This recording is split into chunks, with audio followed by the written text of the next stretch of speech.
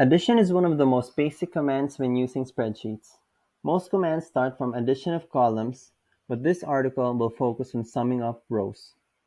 We have a sample dataset over here, which is the small bags, the large bags, and the total bags.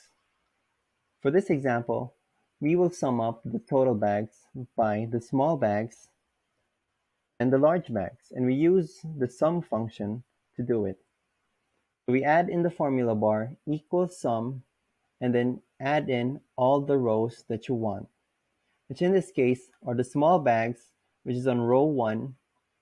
We click on it, add a comma, and large bags, B2. Once you already added in all the rows, click on enter. And that's how you do it. If you want a written guide on this, please read the article for further guidance.